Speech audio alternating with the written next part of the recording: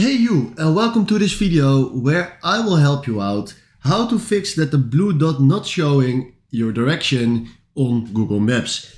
And if you can see, I am just right here, but this blue dot is not showing up.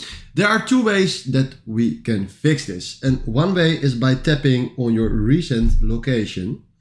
And that is just right here. The other way, if this is not working too, is to go to your settings, scroll down to privacy and security.